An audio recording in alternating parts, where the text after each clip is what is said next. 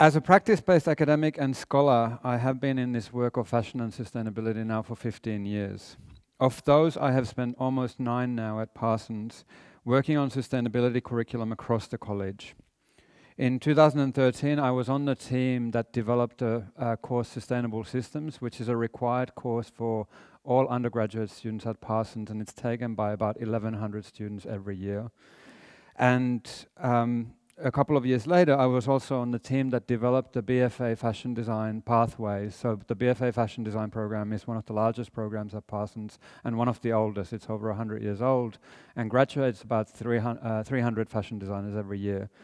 And we were able to develop 4 different pathways, one of which is called the Systems and Society pathway. So these are fashion design students who focus their fashion design studies in a systems and a societal context. And that is also the pathway that I teach in. And through some of that work, I really realized that education is a future-making activity. Students in the educational system today, and that's probably most of you in the audience today, will be among society's most powerful actors in the very near future. Based on the privilege of working as an educator for 15 years now, I see that education has an opportunity for an expanded approach.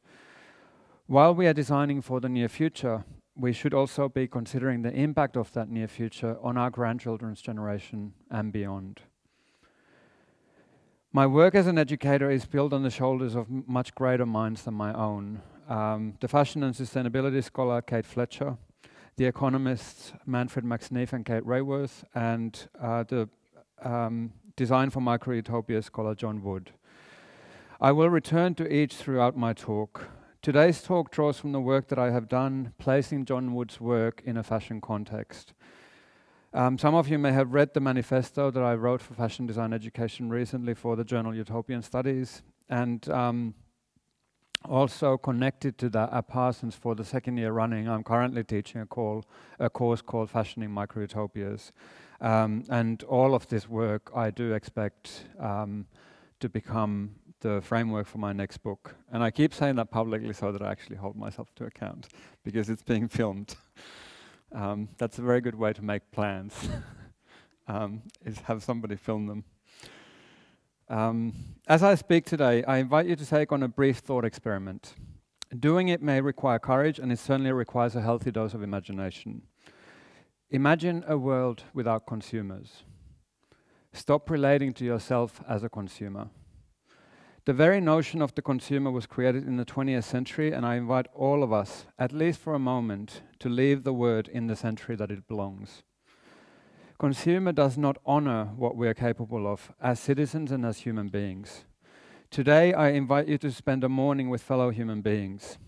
Yes, I am unapologetically idealist. It is not the only thing that we need, but we will not survive the next century without courageous idealism.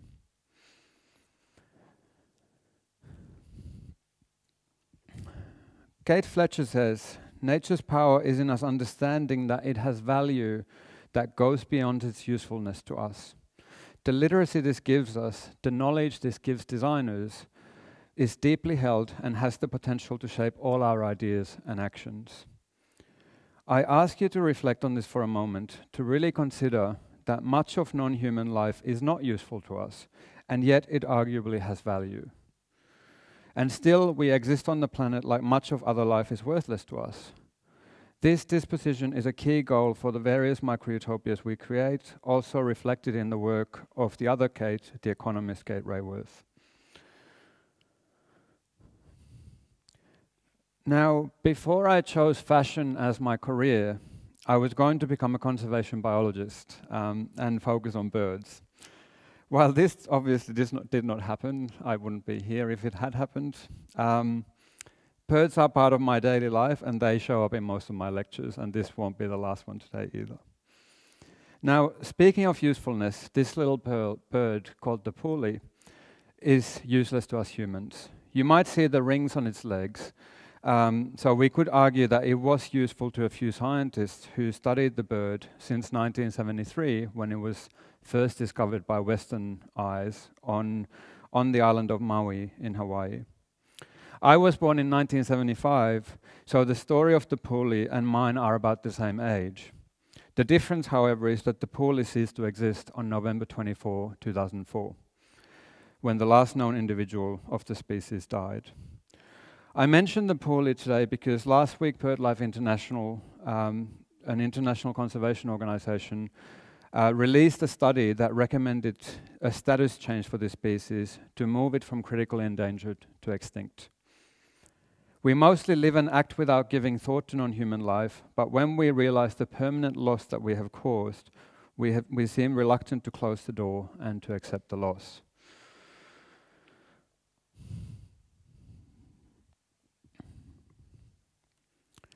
Now, taking a micro-utopian approach influenced by John Wood, I ask, what would fashion as a system look like if its primary function was to satisfy fundamental human needs, as defined by the Chilean economist Manfred Max Neef? What opportunities does this present for us in an educational setting where you are forming your worldviews? Kate Fletcher's post-growth fashion is a micro-utopia with the designable goal to define and describe economic activity by ecological limits. This is among the most challenging design projects of our time, as it is not only the economic structures that structures and relationships that require redesigning. Our ideas of what constitutes well-being, both individually and societally, need recalibrating. The Local Wisdom Project by Kate Fletcher nonetheless points to real, lived examples of well-being that is decoupled from rampant consumption. I deliberately frame the economy as a design problem, one of the most complex design problems of our time, and in this regard, Kate Raworth is useful in presenting us with a new set of visual tools for approaching the economy as a design project. Raworth's thesis is simple. The global economy must operate between the two boundaries that you see here. The outer boundary is the planet's ecological ceiling. When we overshoot it, we destabilize planetary systems. The inner boundary is minimum level of human well-being, not survival, well-being. If we look at the current global economy, we very quickly see that we exist outside both of these two boundaries. Fashion design, by provisioning warm and water-repellent clothing, can be argued to respond reasonably well to people's need for protection from the elements. The economic system that we have has ensured that in developed economies, like here in Finland, like in the US where I live, there is an excess of clothing to protect us from the cold and the rain, with a growing stream of our cast-offs overwhelming developing economies. Currently, the primary objective of the fashion system in the dominant economic system is not to respond to fundamental human needs, but rather to fulfill an economic imperative of growth, resulting in unsustainable levels of overconsumption. I invite you to reflect, how does fashion, including fashion use, repress, tolerate, or stimulate opportunities for groups or individuals to fulfill their needs? What becomes possible if this very question becomes part of the foundation of fashion?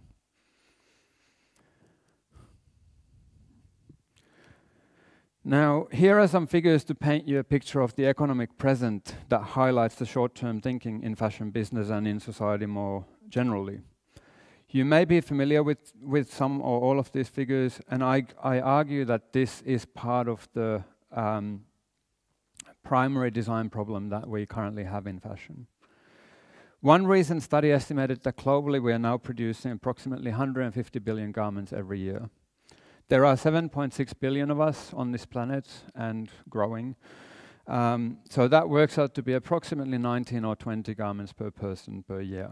However, as Elizabeth Klein points out in her book Overdressed, in the United States we buy on average 68 garments per person per year. Many of you would have seen the news earlier this year of H&M having $4.3 billion worth of unsold inventory sitting in warehouses. You might also know that last year H&M was one of the brands, alongside Bestseller and others, caught incinerating new unworn clothes in Denmark. These issues are by no means limited to one brand. This is a set of global systemic issues.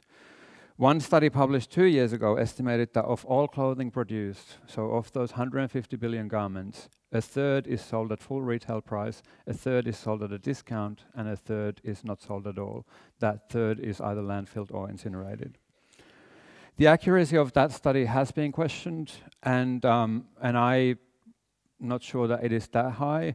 But even if it were 1% of 150 billion garments being landfilled or incinerated without ever being worn, we're still talking about millions of garments. And I will assert that it is more than 1%. It is, based on what I've seen over the years, I'm guessing somewhere between 5 and 10% of the total. The sole purpose of those garments is to spur economic activity, to spur growth. These figures reveal that fashion's most pressing challenges cannot be solved through conventional fashion design. Designing a slightly different garment, for example, a t-shirt made from organic cotton instead of conventionally grown cotton, will not solve this. It will not solve the industry's reliance on overconsumption to thrive economically. As well as H&M, I'm sure most of you saw the news earlier this year, it was only a few months ago, of Burberry burning brand new clothing. And I acknowledged that last week Burberry made an announcement that they're now going to stop doing this, and it's amazing that that took 2 months to come up with that statement. To hear that Burberry has burnt nearly $40 million worth of goods in the past year alone, and much more over the past 5, may be shocking to you. It certainly was shocking to people outside of fashion. I also know a lot of people in fashion who just shrugged their shoulders. I was kind of one of them because I have known about this happening for a long, long time.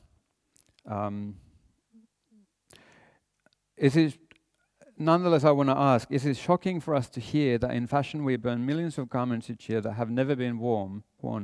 Brand new garments, some of which might be organic cotton or recycled polyester or made in a fair trade factory, and we incinerate them before someone even wears them.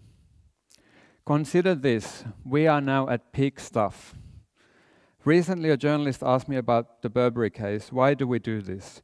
Why do we incinerate brand new clothing? The simple answer is, there is so much of it around that we don't know where to put it anymore, other than to a landfill or up a chimney at an incinerator. We no longer know what to do with our stuff, individually or collectively. Have most of you heard of the KonMari method? So the KonMari method is an approach to decluttering by the author Marie Kondo.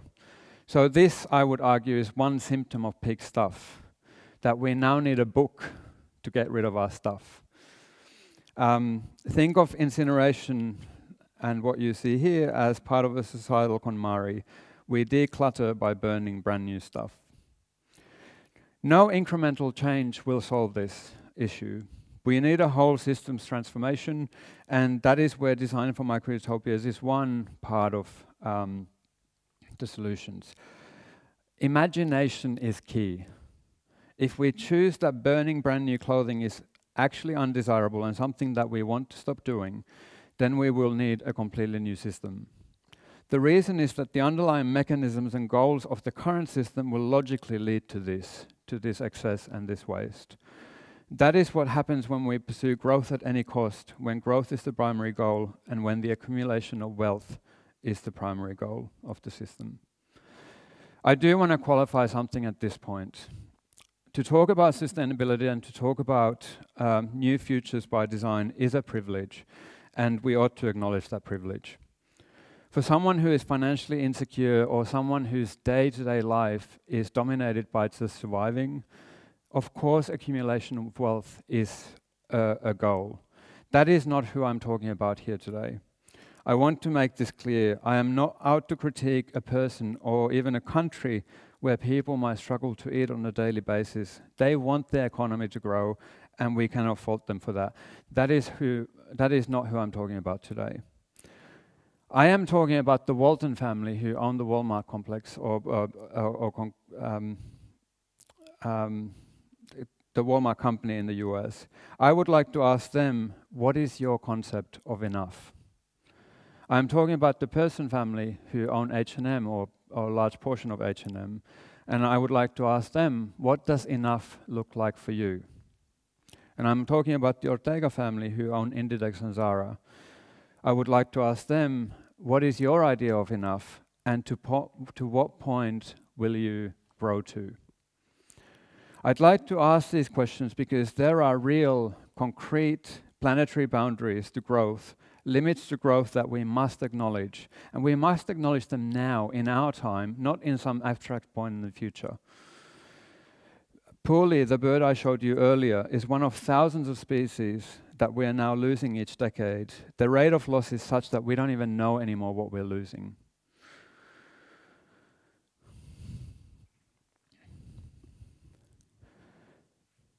Now, in my work, I reimagine education as a site to conceive fashion as a system of satisfiers of fundamental human needs in a post-growth society. By virtue of being future-making, education, I would argue, is a fruitful site for this micro-utopian work. John Wood distinguishes micro-utopia from utopia by the former being more tentative, temporary, pluralized, or truncated. I will add that micro-utopia are more specific and local, and as the name implies, smaller in scale. Wood outlines these 5 steps for achieving micro-utopia. 1, breaking through one's own psychological barrier regarding what is possible and attainable. And often that is the hardest step, actually dealing with the barriers in your own mind about what is actually possible. 2, co-imagining the dream in a shareable form. 3, checking that the dream is in fact something that is desirable. And then 4, assessing the attainability of the dream. So that's where we actually check, is this feasible? But we don't stop at step 1 just because we think something is impossible. And then step number 5, sharing the task of producing and sharing the dream. And by the way, this usage of the word dream and dreaming is not mine, that is John Wood's, and it's something that we ought to notice. The way that he uses language is not how language is often used in conventional design briefs. No matter who you are and no matter what you end up doing in life, I will argue imagination is vital. Exercise your imagination just like you would exercise your body. It actually takes work to keep it nimble. I also invite you to embrace a diversity of scales, something I alluded to earlier. Often small-scale innovation is dismissed and we only want to hear of large-scale solutions. Small executed by many can be immensely powerful. I invite you to get out of the dichotomy of small versus large. We actually need both. We need a diversity of scales of solutions. What follows are some examples of small and medium scale solutions. My intention is not to say that these are the ones that we need to replicate, but rather I argue that the examples that I now show you are all examples that we can learn something from. I also want to say with the first 2 examples that design for micro-utopians in fashion doesn't necessarily mean really expensive clothes, just because the first 2 examples are really expensive clothes. I made that mistake in a lecture a few months ago where people left thinking that I was there to talk about making just really expensive clothes, and that was not what I had intended to speak about. So I just want to make it clear, design for micro-utopias in fashion doesn't necessarily mean really expensive.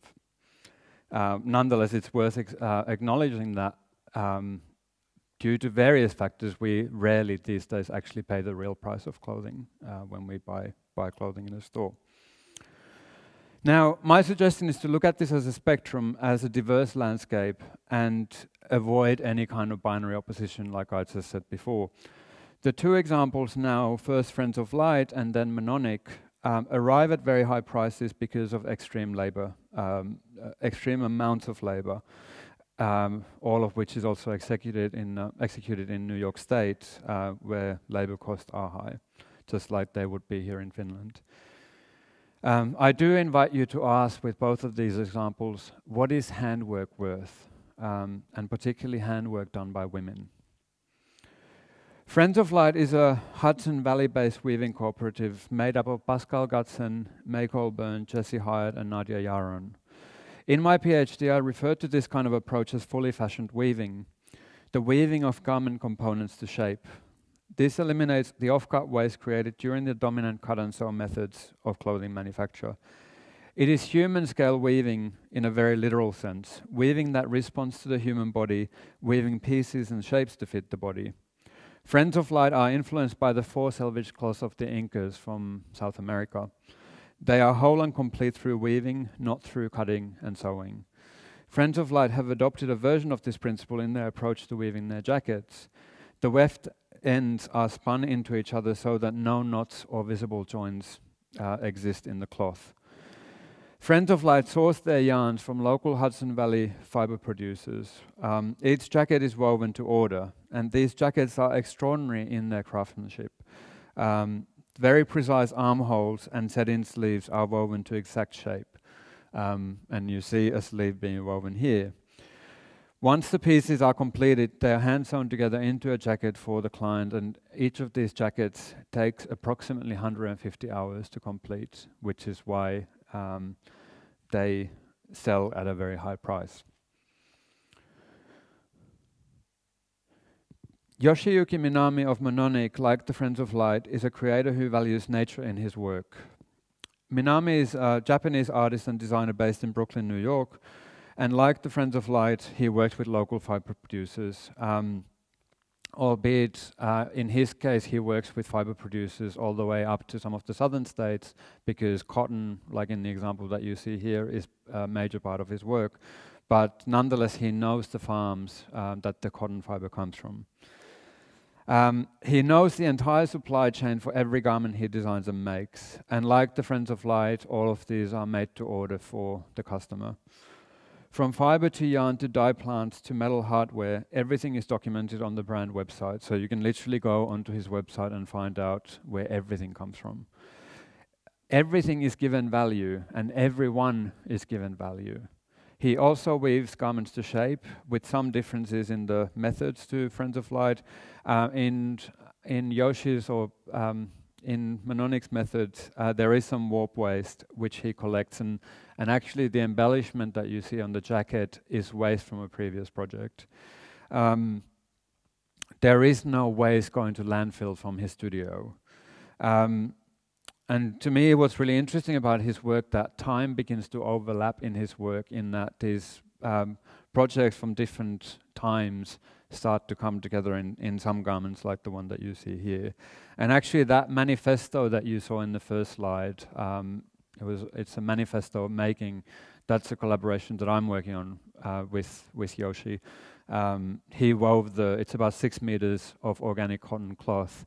We wrote the manifesto together, and I'm now hand cross-stitching it. It's about 300 hours of stitching, so it will be ready sometime next year, with the caveat that I said the same thing about a year ago. So it's not a project to be rushed.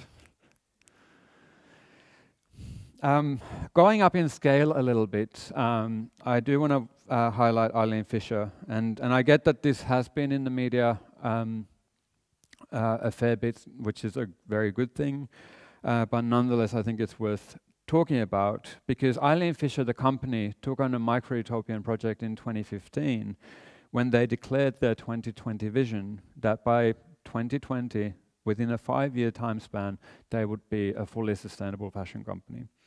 They did not know exactly how to get there, yet they were going to give it their everything to give it to try. It takes a particular kind of leadership to do this in a company, and that's where Eileen Fisher, the woman who you see here, is really to be commended. What you see here are 3 research fellows working with Eileen.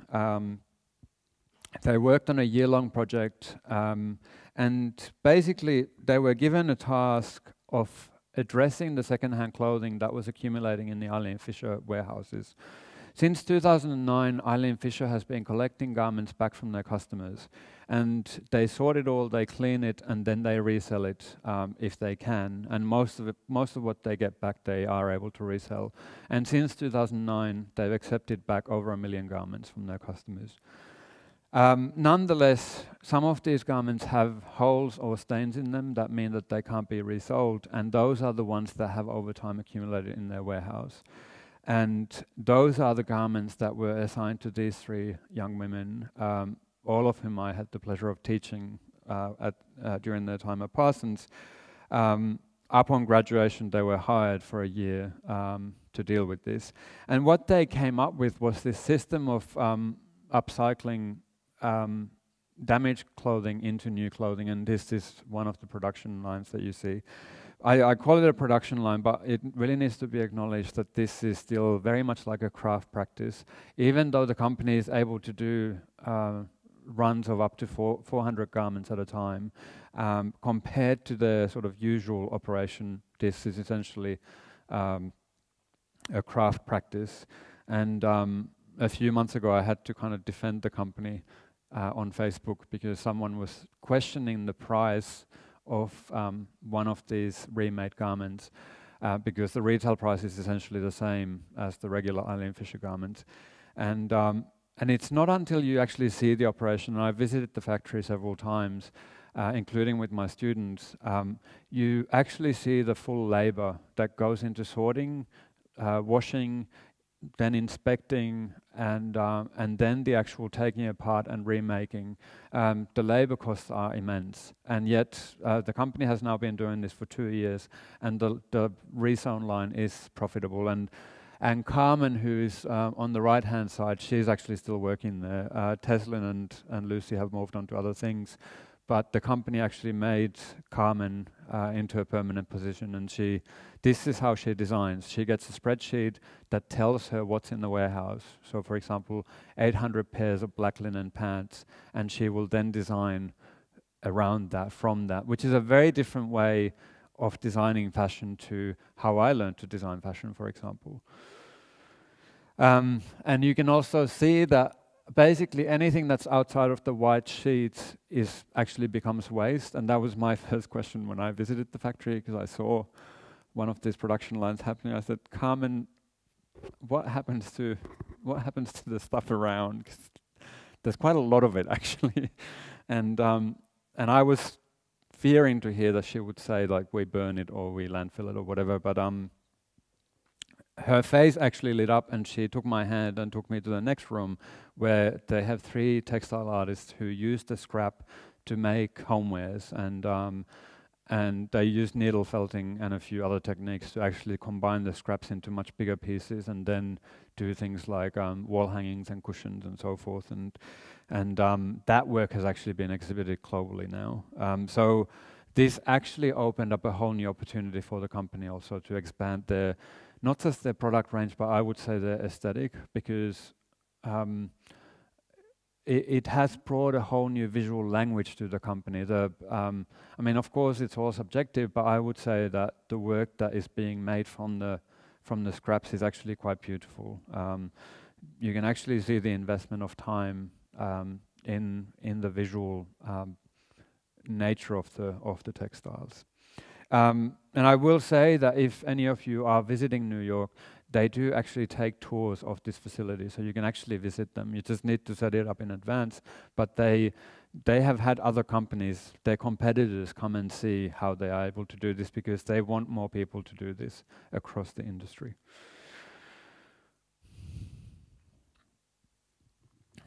Now, I just want to briefly talk about zero-waste fashion design, which I'm sure many of you know was my PhD research.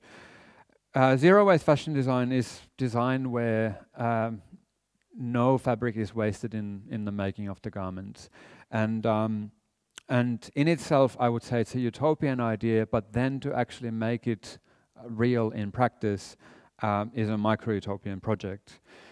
The amount of waste that is created on average is somewhere between 10 and 15%. And if you think back to those 150 billion garments that we are making every year, 10 to 15% of the fabric used to make them is actually a lot of fabric. And so this is something that we do need to do more of.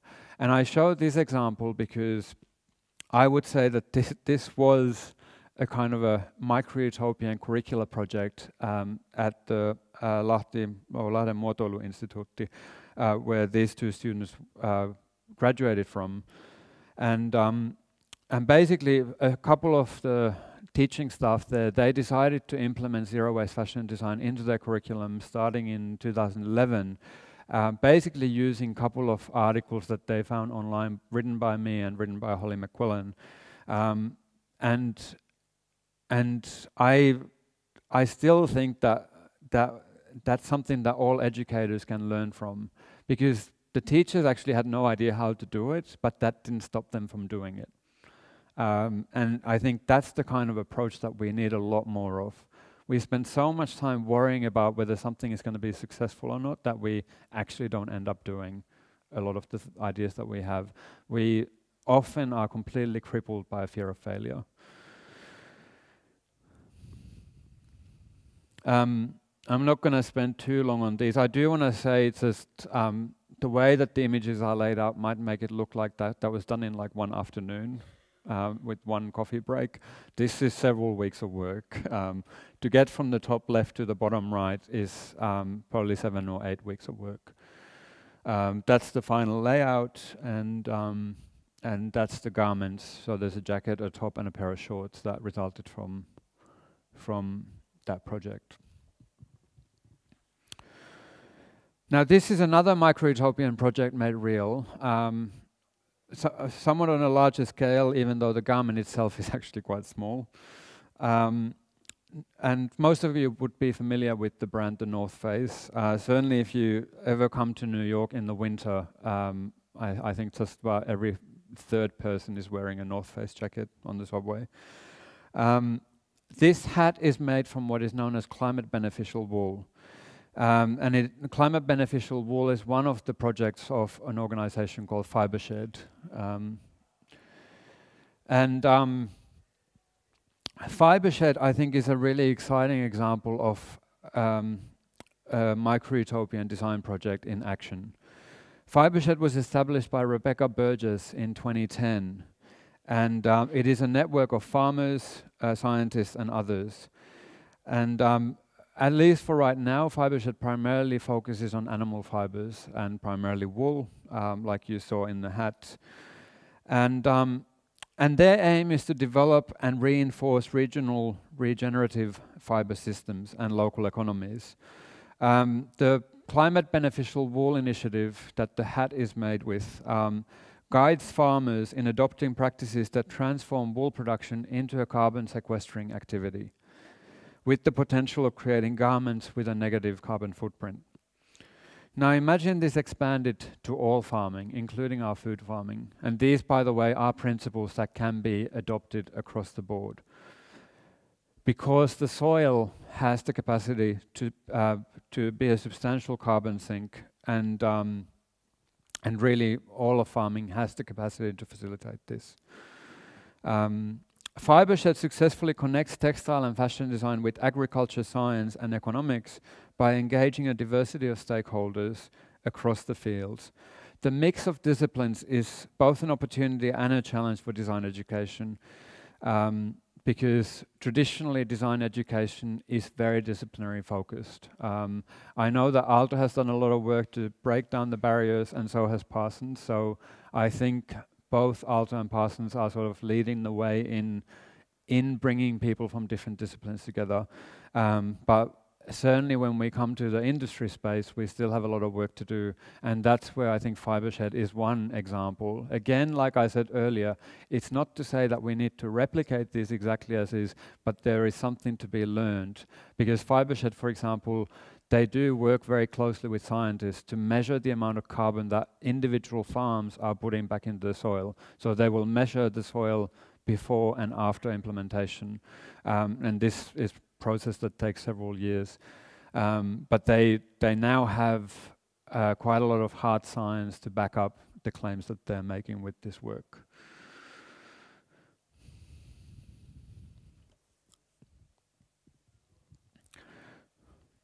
I'm coming to sort of the final section of the talk, and I'm actually going to conclude with a return to non-human life.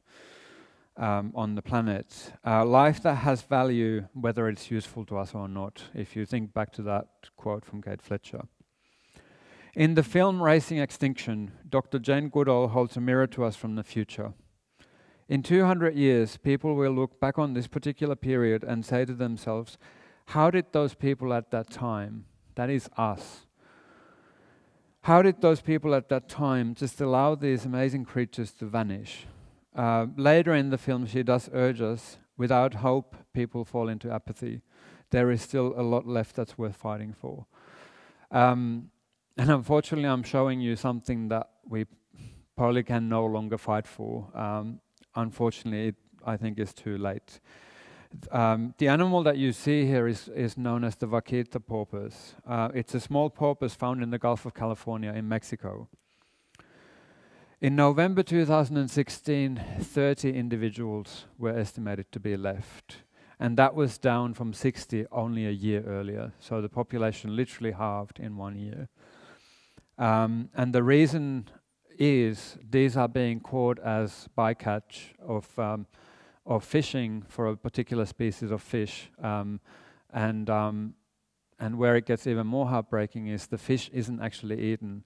There's only one part, its swim bladder, that is sold for traditional medicine in China for a very high price. So this is actually being wiped out for something completely unrelated.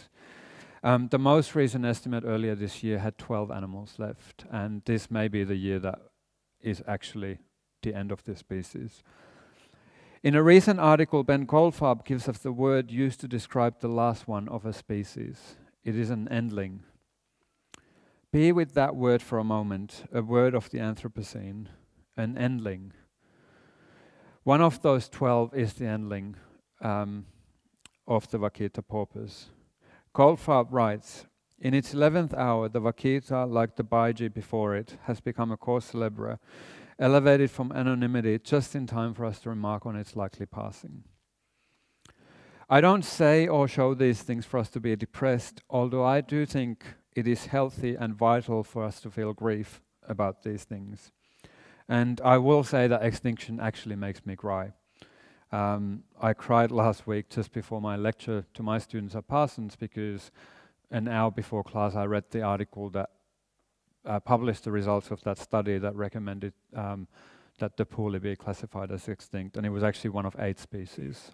It wasn't the only one. I show these because I believe we need to remember daily everything that we're losing, everything that we are replacing with us, and everything that we are making disappear with what we call development and what we call progress. It is easy to watch Blue Planet 2 and be shocked for a day and then carry on as usual the next day. We must remember, first we grieve and then we act. The American design philosopher John Ehrenfeld says, possibility may be the most powerful word in our language because it enables humans to visualize and strive for a future that is neither available in the present nor may have existed in the past. Operation Migration is a project that embodies possibility in design. It arose from someone standing in what is possible, not what is probable or likely. The whooping crane is a North American bird. In the early 1940s, it was down to 15 individuals. While that one remaining wild population, which migrates through from northern Canada to the coast of Texas, has now grown to over 400 birds, there is a risk of them being wiped out by a single oil spill on the Gulf of Mexico coast. All of the nearly now 500 birds winter in this very concentrated area, and it really just could be one oil spill and that's the end. So because of that, for the last 40 years there have been 4 separate attempts to reintroduce these cranes to other parts of North America. The challenge is that cranes, like many other large birds like swans and geese, cranes learn the migration routes from their parents. So when a particular local population dies out, that knowledge of the migration path dies out as well. And so this was a challenge for the early reintroduction efforts because even though the cranes survived wherever they were released, they didn't migrate. And there were other kinds of problems as well. When another crane species was used as a foster parent, they tried to then breed with that species rather than with their own.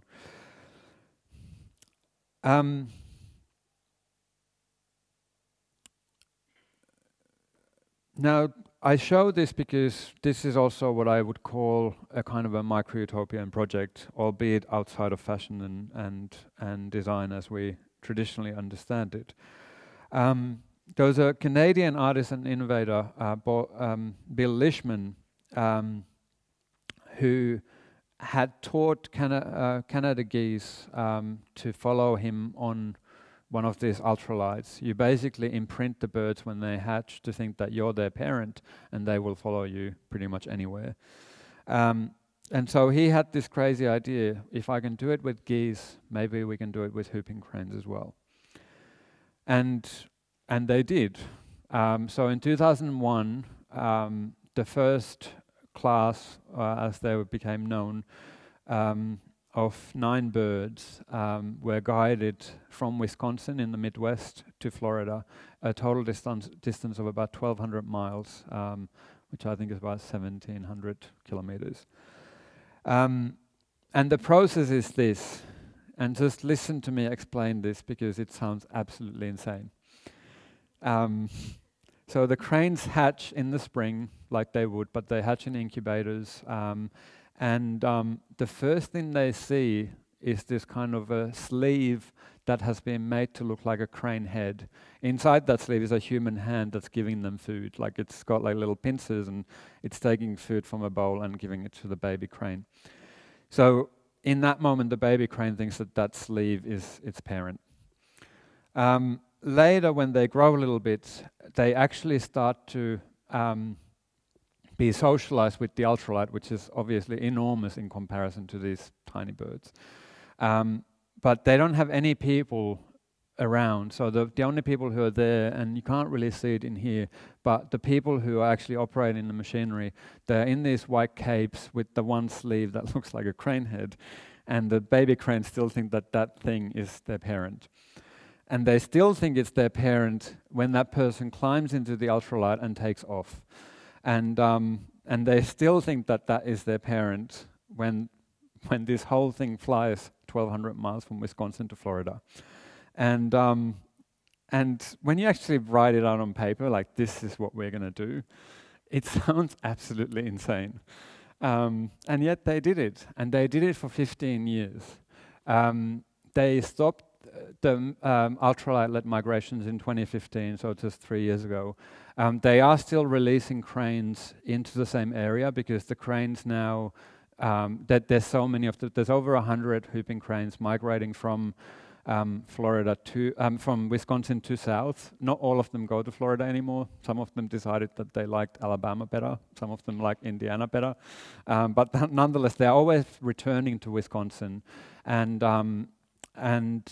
this method is this is incredibly expensive, as you can imagine, but it is no longer necessary. And like I said, there's over 100 of these birds now migrating back and forth.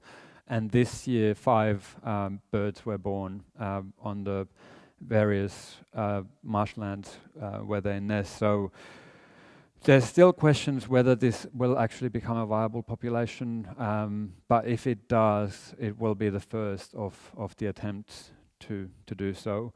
And this is certainly a method that can probably be replicated elsewhere. And in fact, it has been replicated in Europe with a species of ibis that was wiped out from Europe, but survived in Morocco, where there's now a small number of ibises migrating from Austria to Italy and back, using this method.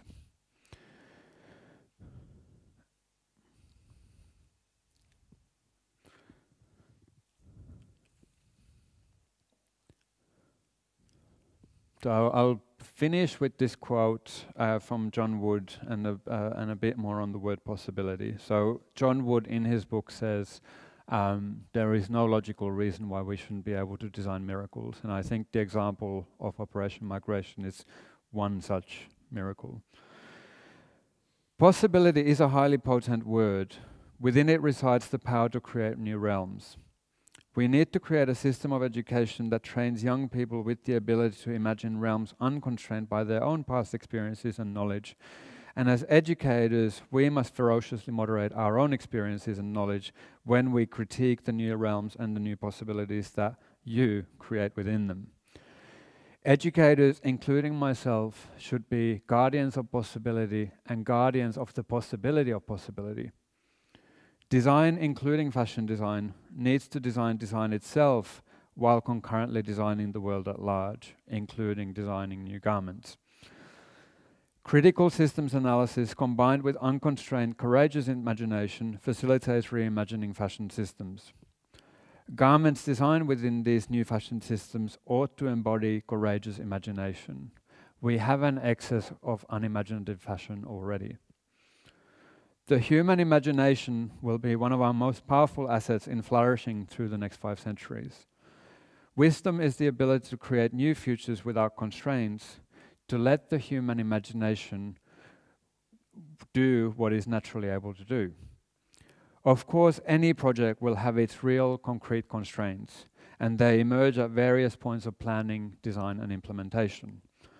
Using hypothetical constraints, however, to not even entertain a possibility borders on irresponsible and exemplifies the kind of cynicism that John Wood warns us against, the kind that has us acting or not acting opposite to how we know we should be acting.